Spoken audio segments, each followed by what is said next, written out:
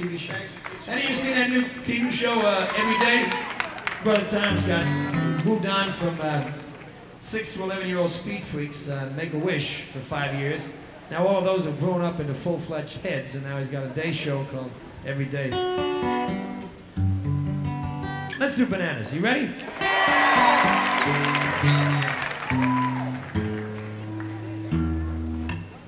Now, as some of you know, I wrote this damn song for Johnny Cash to sing, but he was too damn busy with his Amoco gas, so I had to do it myself.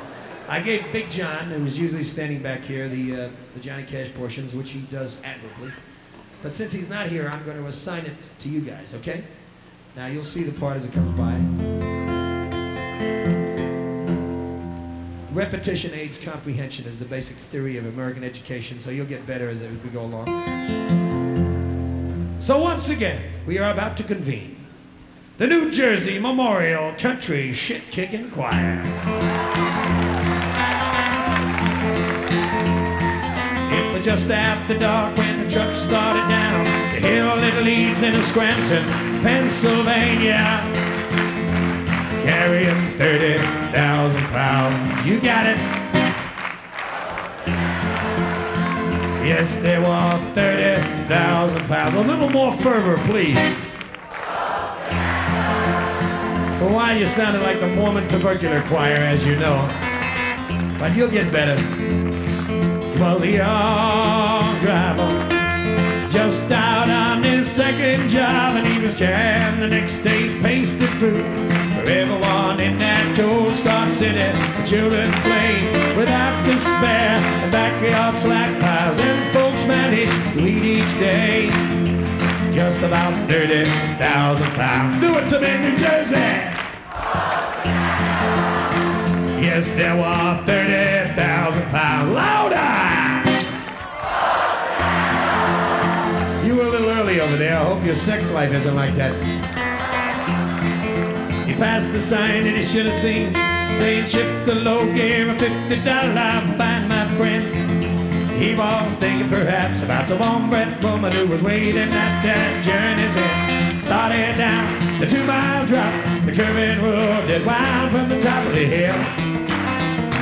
He was pushing on to the short man miles, wound down to the depot, just a few more miles to go.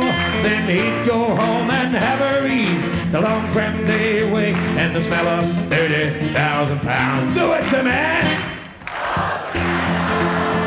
Yes, there were 30,000 pounds. Louder!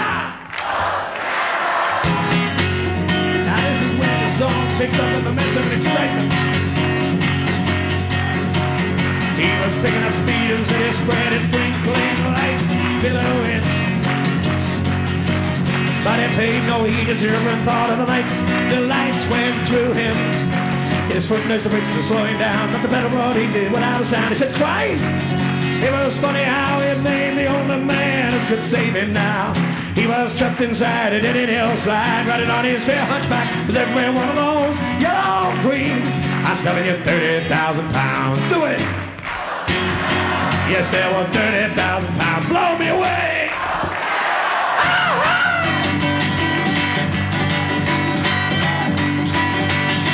Well, the man made the sweeping curve that led into the speaker's grave. And he missed the thankful passing bus at 90 miles an hour. And he said, "God, make it a dream," as he rode his last ride down. He said, "God, make it a dream," as he rode his last ride down. And he sat right there, deep for cars, clipped up 13 telephone poles, hit 2 houses, moved their trees, and crossed 7 people.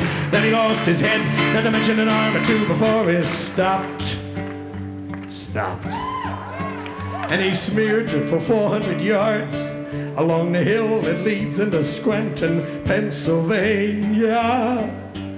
All those 30,000 pounds. You guessed it, way back there in the cheap seats. They don't call them the cheap seats for nothing. Now, as far too many of you know, I had a lot of trouble ending this song. But perhaps what you did not know was there weren't just 3 endings to this song. There were actually 4. In honor of my belated return here to Passaic, 4 years later, I'm going to do all 4 endings of 30,000 pounds of bananas. Now, help me out on the first one. Maybe we can persuade everybody they like it after all. It went like this. Oh, yes, we have no bananas. We have no bananas today. You got it now, everybody. Bananas in Scranton, PA. Banana. I love it. I mean, that's a wonderful ending. Well, I sang it to the I sang it to the guys in the group, and that's what they said. They said, Harry! It is amazing how that's the one part of the show I never have to ask people to participate in. It's also amazing how the word spreads. Now, for those of you who came tonight expecting a family show and are horrified by the use of the term sucks, do not be. It has nothing, and I repeat, nothing to do with the biological act performed between consenting and non-consenting adults. Nothing. It's basically a technical term used in the music business, usually in reference to the Osmonds.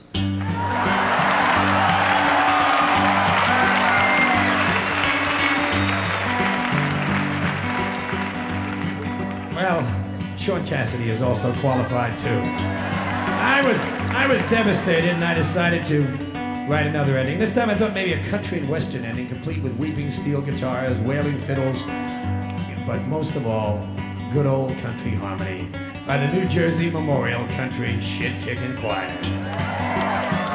You'll see your part as it comes by. Just jump on in. Leave your boots on. A woman walks into her room where a child lies sleeping. You're ready. And when she sees his eyes are closed, she sits there so silently weeping. 3,000 munchkins in here, and though she lives in Scranton, Pennsylvania, she never, ever eats. Do it to me, cheap seats. Not one of 30,000 pounds. Now everybody, hit it loud, clear, hold it out, raise in volume as I raise my hand and cut off clean. Oh, bananas. Whoa, where's the harmony? Come on, you guys are world famous. I'll tell you, well, the side parts, it works out better. Split the hall right down the middle. The men on this side go, oh, bananas. Macho profundo. Oh! The men on this side, oh, bananas. Macho ponderoso. What's the female equivalent of macho? I love it. Okay, here we go. This is a women's part. Oh, bananas, oh, bananas. If you're liberated, you take the lower part. Oh, bananas. Is it my imagination or that part like balls?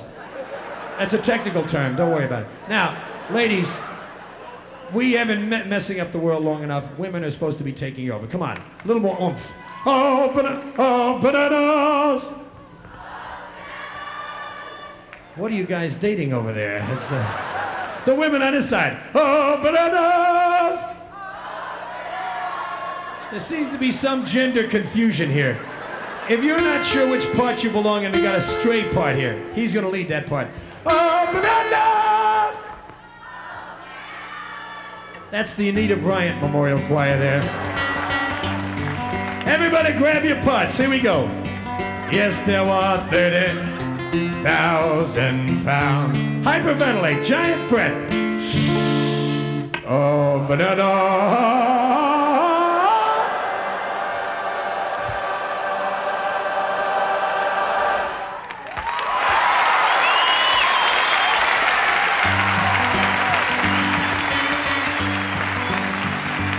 I love it. The only problem is I sang it to the insensitive bastards in the group, and once again they said, Harry! So Amazing. So this is where the other ending came in, because I'll tell you, I knew I was in trouble, and I figured a complete change in mood is what I needed. Something like a Caribbean ending with a Harry Belafonte split to the navel shirt, Jimmy Buffett cap, hot sun, green coconut palms, white sandy beach, something like, I'm Chiquita Banana and I'm here to say. But I don't have the savoir-faire, the elan to pull that off. So finally I said to myself, honesty is the best policy. End the story the way you found out about it in the first place, which was coming through Scranton, Pennsylvania on a Greyhound bus in 1965, when an elderly gentleman with no teeth got on board, sat down beside me, and he gummed me the story like this. You see, the man who told me about it on the bus says I went up the hill out of Scranton, Pennsylvania. Shrugged his shoulders, shook his head, and he said, this is exactly what he said, as closely as I can reproduce it for you now. He said, and I quote, "Well, it sure must have been something. Just imagine 30,000 pounds of bananas. Yes, there were 30,000 pounds. Oh, mashed banana. Sing it with me.